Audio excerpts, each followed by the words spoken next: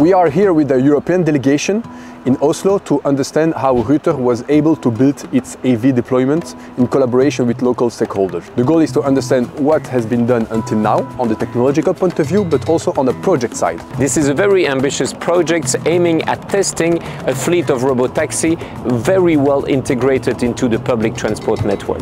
To get a good insight of this project, we will meet Liisa and Lars from Ruter, as well as Hans from Holo. Welcome to the garage. It's our operational garage for our fleet of 5 autonomous vehicles, shared autonomous vehicles. This is a Neo ES8 electric vehicle, which is the base vehicle, but all the autonomous stack has been built on by our partners at Mobility. So they've added the whole sensor stack, which consists of LiDARs, radars and cameras. They of course have the whole compute section which runs the autonomous system, the IQ chip and so on, and turn this Neo into a fully autonomous vehicle. It's a testing platform meant for developing and validating the autonomous system out on public roads. And it's also meant to be to test the service, basically a shared on-demand autonomous service in collaboration with Ruter, the public transport authority here in Oslo. We think that the future of mobility will be autonomous, but shared autonomous, and they will be a larger version. Something between a shuttle and a car. And we do think that having shared cars, shared autonomous vehicles in a fleet where people can book it on demand, maybe do a little bit turn into a friendly neighbor to pick them up and down to where they're working. It will be able to reduce the usage of a privately owned vehicle. For the last couple of years, we've been working with the rest of the European market, so building a strong alliance with public transportation authorities and PTOs across Europe in order to build an alliance around these pooled services instead of having autonomous technology only serving the private vehicle market. We really see that there's a huge potential to transform the cities and the way we move if we coordinate it as a part of the public transit system and create these services so that we can free up more space and allow for more livable cities in the future. We think that a fleet of shared autonomous vehicles will be one of those tools being able to compete with the private owned cars. So also, if you look at how we utilize the space in our cities with curbside parking lots, roads, etc. It consumes a lot of areas already, but we need to reduce that and convert it to other usage. So it's an important message for us also to say that we here in Oslo, we are very ready to be a first mover and have been working strategically to grow the service, understand the service, and also of course provide a unique user experience where we can complement these on-demand autonomous services into our existing public transport system.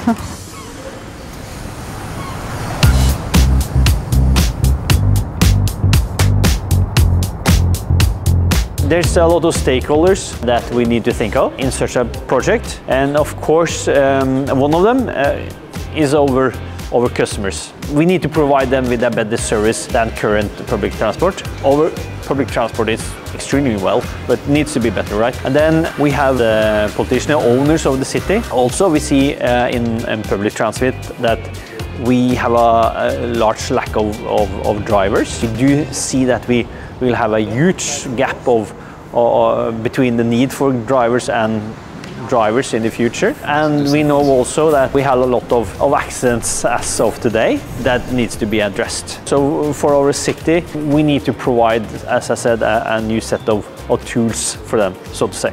We implement and operate autonomous vehicles. In this case we have a customer in Ruter, or partner, who has an idea of a service they want to be able to offer, this shared autonomous on-demand service. Holo, we are the integrator here, bringing them the whole package. So we own the vehicles, we have the permit to drive autonomously.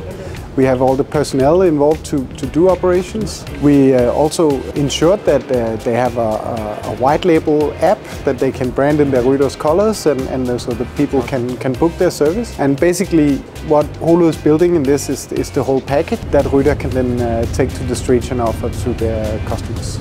We do think there's investment need from the public going from in the first phase of introducing autonomous vehicles and until we get into an economy of scale where we have sufficient vehicles, sufficient operational cost efficiencies and so on. We do think we have the need for financing that first start, but after something like 6,000 vehicles, 3,000 vehicles from that area, we do think that we will be able to provide a service that is economically compatible with privately owned cars and don't have the need for public subsidies as we see on public transport today.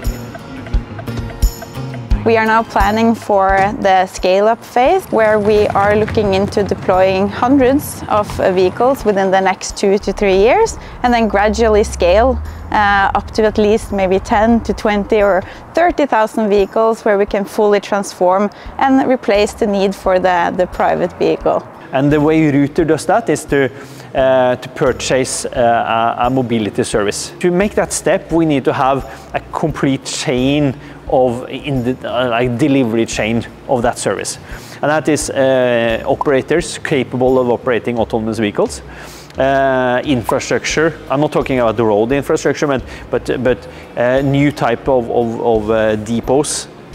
Vehicle depots, new types of vehicle charging. We also know that the vehicle provider needs to be there, a vehicle type that actually deliver on the use case, the need, and Ruter's use case is to be a competitor to the privately owned cars.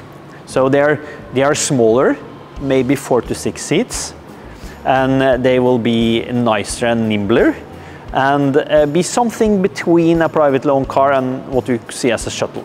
And then you also need to have the self-driving software that's capable of handling everyday traffic, mixed traffic, at all speeds.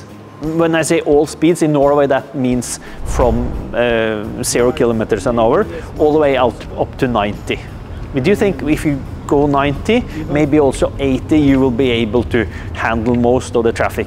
We have very strict set of procedures. We work very strictly with compliance, and we make sure throughout the day that the vehicles are always in tip-top form, that the settings in the software are absolutely as they should be, and that safety is always guaranteed. We document that diligently and are able to show over time that we have been operating the vehicle safely and using the technology in the way it was intended. And that is a key part of autonomous vehicle operations also in the future. If you scale it too soon, you basically scale your problems and don't scale your solutions. So when people are talking to us about KPIs, initially it's all about getting rid of the safety driver. After that we will look more into, we do that already, but we look into the cost aspects of it, the operational cost, but we also in parallel look into the adoption of the vehicles. So it's multiple levels. So basically we have technical readiness, you have service readiness, and then you have people readiness, and then you have the scalability readiness. So those are the KPIs that we are looking into for making this the last pilot. As we gradually can grow the service, our ambition is to completely transform the entire service area of Ruter, which is serving a population about 1.3, 1.4 million people, and replacing the 700,000 private vehicles that are transporting people every day in our service area, and where we can combine and optimize, where we can of course reduce the congestion over time. So the more kind of pooled and shared autonomous services we can introduce fully on demand, the more we can also take a larger market share from the private vehicle in our service area today.